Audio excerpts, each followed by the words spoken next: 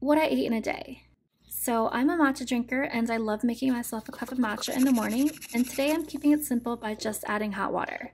I'm also not a traditional breakfast person, so my first meal of the day I am making a poke bowl. For the cube salmon, I'm making a soy sauce and chili based sauce, and then for the minced salmon, I'm making a creamy mayo and sweet chili based sauce. I like to season my short grain rice with sushi vinegar, and then I'm sprinkling furikake on top, and to finish this off, I'm adding cubed cucumbers and this bluefin tuna along with dried roasted seaweed.